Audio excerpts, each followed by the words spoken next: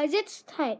And when we went to the Melbourne show, I didn't get the SpongeBob toy because I thought we were going to get it in a show bag, but you actually had to win it at a game. And my mum said we couldn't do that.